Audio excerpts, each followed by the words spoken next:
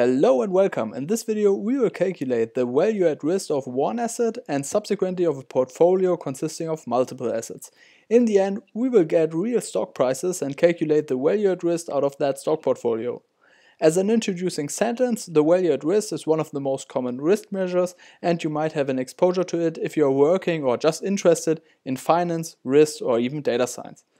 I already imported two modules here. One is SciPy stats for calculating quantiles and NumPy to create vectors and matrices.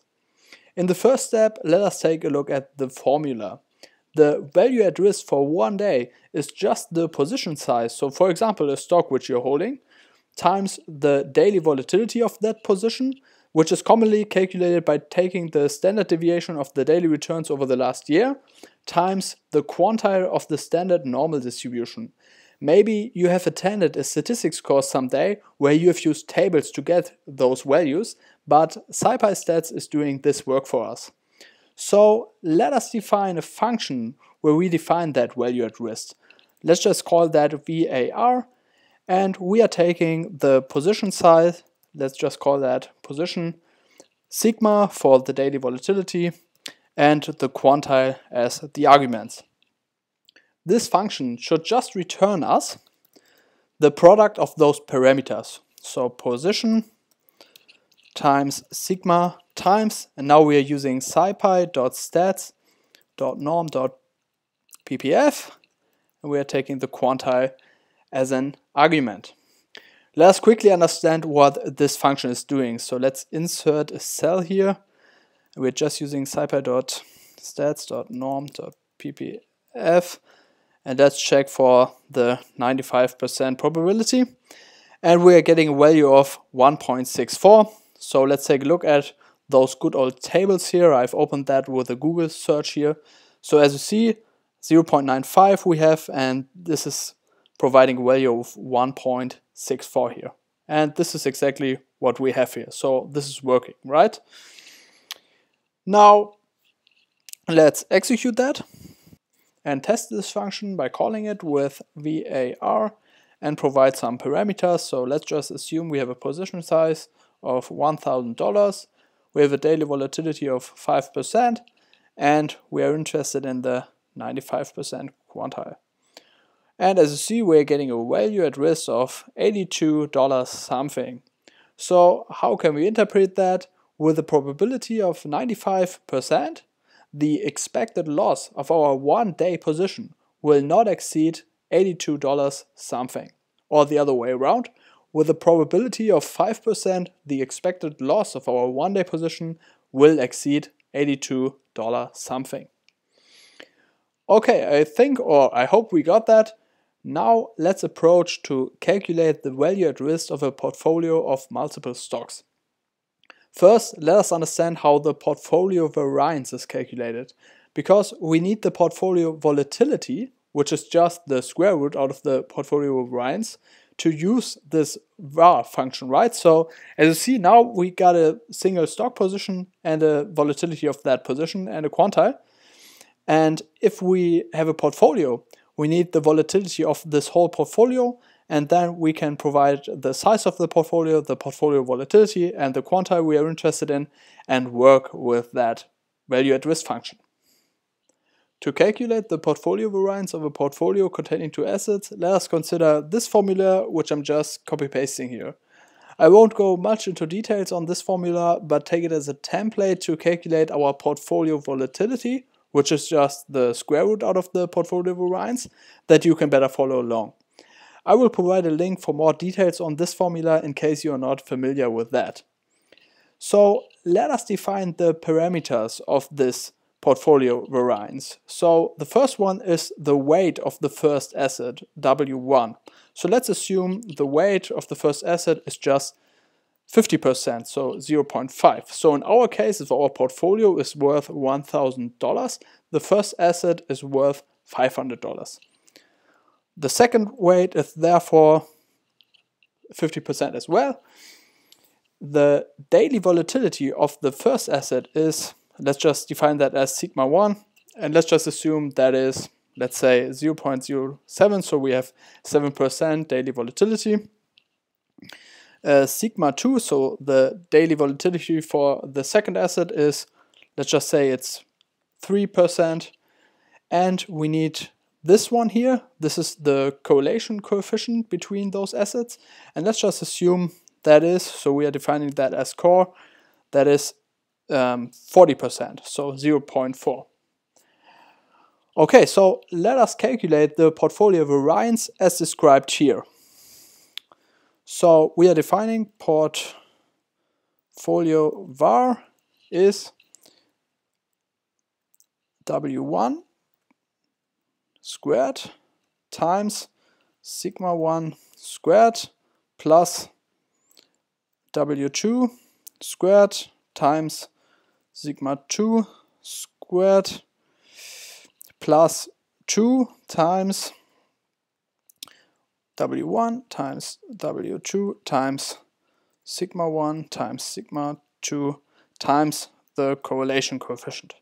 So this is our portfolio variance. So let's get our portfolio volatility, and that is just the square root of the portfolio variance. So we are just taking portfolio variance and take the square root out of that. So we have defined our portfolio volatility. Let's check that out. And as you see here, we have a portfolio volatility of roughly 4.3%. And with that, we have everything what we need to calculate the value at risk of this portfolio. So let us call the value at risk function again and provide the value of the portfolio, which is $1,000 as said, and then the portfolio volatility as the daily volatility of this portfolio. And we are interested in the 95% probability again. And what we are getting is a value at risk of 71 dot something. Okay, until now pretty straightforward, right? Now let us repeat this procedure with a more algebraic approach. The goal of this is to create a procedure where we can calculate the value at risk for more than 2 assets. To make this possible, first let us try to do that for this 2-asset portfolio and check if we are getting the exact same result for the value at risk. The first step is to get the value at risk of the 2 components of the portfolio. Therefore, let us call the function VaR and provide the first position, which is just the portfolio value times the weight of the first asset. Also, we need the daily volatility, so that is sigma 1, and we are interested in the 95% quantile. So let us store that in VaR1, so this is the value at risk for the first asset, and the same logic for the second asset, so we are just calling the function provide 1000 times V2 sigma 2 and again 0.95. So let's execute that, and with those 2 values of risk we can build a vector using NumPy. We need a vector here to perform vector matrix multiplications, which you will see in some seconds. So let's define vector as np.array, and we are just taking the 2 values of risk here, so VaR1 and VaR2. So let's print that out. Now we have a vector of the values of risk, which can be seen as our weights. The next step is to create a correlation matrix of our assets. Therefore, let's define core matrix, and we're using np.array, use 2 squared brackets, and define the first row of this matrix, and that is 1 because we have the correlation between the first and the first asset, which is of course 1, so 100%, and the correlation between the first and the second asset, which is our correlation coefficient core. The second row is vice versa here, so we are just using core and 1, so 1 because we have the correlation between the second asset and the second asset. So let's print that out, maybe this is more clear. So as you see, we have the diagonal here. This is the correlation between the first and the first asset, and this is the correlation between the second and the second asset, and these 2 are the correlations between the 2 different assets. Okay? Now it's getting even more algebraic here, as we will do some vector matrix multiplications. I will link some helpful resources in the description that you can better understand what's going on here. Essentially, what we are doing is to get the dot product out of the vector containing the weights and the correlation matrix, and then again get the dot product out of the resulting vector, again with the vector containing the weights. So let us code that. Maybe this is way more accessible as in words. So we're using np dot and take the vector and our correlation matrix, and then we are getting a vector out of that. And this vector we're using to get the dot product out of this vector and the vector containing the values at risk. With that, we have calculated the squared value at risk of this portfolio. So we have to get the square root out of that. So we're just using the square root here and execute that. And with that, we have calculated the value at risk of this portfolio. So let us compare that with above to see if we got it right. And as you see, we are perfectly fine. We have calculated the exact same value of risk using this algebraic approach. The cool thing with this procedure now is that the number of assets is not limited. So you can take a huge amount of assets and still calculate the value at risk of this portfolio containing a huge amount of assets. So let us apply that to real data, and let's take a portfolio consisting of 3 assets. For that, I'm using the pandas data reader, and I won't go much into details here. I've covered that in many videos on my channel to get stock prices from the internet. So I'm just importing the pandas data reader and the datetime module here. Execute that and define our time horizon. So the end date is the day of, or the date of today. So I'm just using the now function, and the start date is just 1 year back. Why 1 year back? Because we want to get the standard deviation of the daily returns over the last year, as said in the beginning of this video. So I'm just going 1 year back. Take the month here and the day, and perform my online request with reader.get underscore data underscore Yahoo. And let's just take, what can we take? We can take Apple, Microsoft, and let's just take Tesla here. So this is our portfolio consisting of 3 assets here. Provide the start date and the end date. And we are only interested in the adjusted close price. Let's execute that. And as you see, we're getting the prices of those assets here. Let's store that in a data frame, which we are calling df. And with that, we are defining our returns. And I'm just using the logarithm here of the daily changes. So I'm just using pct underscore change here. And we can print that out, actually. So we have our daily returns now. And with that, I can get my daily volatility by just using the standard deviation function of pandas. So I get a daily volatility of Apple of 2.8%, Microsoft 2.7 roughly, and Tesla of 5.5. Okay. Insane. Yeah, and now I have to define my position size. So we are just assuming that we are buying one of each asset. Okay, so we are just buying, so let's print that out again.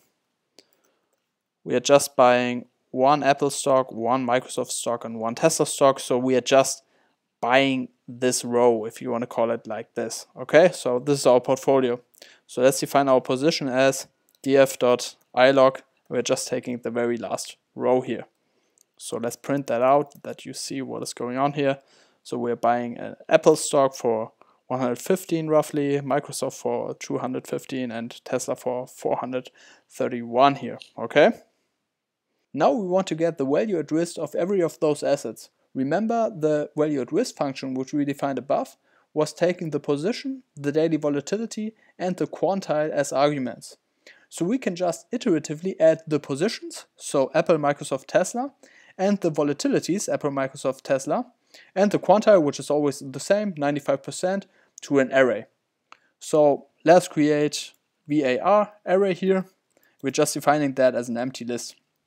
And now we're using a loop for I in range, and we're just taking the length of position. So this is just for I in range 3 here. And now we're doing the following. We are using our VaR function and provide the position and use the iterator to index this position. So in the first iteration, we are getting the position size of Apple. And we are also providing the daily volatility of Apple by using returns.std. So this is this one here. And again, use the iterator as the index. And also, we are providing the 95% quantile here. Now we only have to append this thing to this array. So we are just using VaR array.append and append this whole stuff here. So let's execute that and take a look at this array. So as you see, we're getting the values at risk for Apple, Microsoft, and Tesla. Okay? Now, as before, we have to create a vector out of that.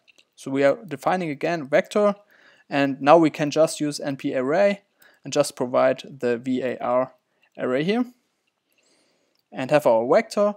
And now we need the correlation matrix, and this time we can go a very easy way, and we can just use returns.core.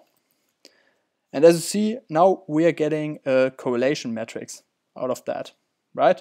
So we can just do the exact same thing as we did before. So we are using the dot product out of the vector and the correlation matrix returns core, and then take the dot product out of that and again the vector, and we have our squared value at risk. And if we are taking the square root out of that, we have successfully calculated the value at risk for the stock portfolio containing Apple, Microsoft, and Tesla.